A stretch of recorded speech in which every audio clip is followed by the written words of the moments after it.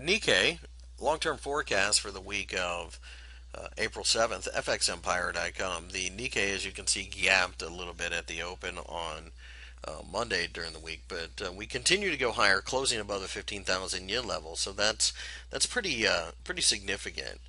We do believe that the market is going to go up to about 16 and a half or so, which was a recent high.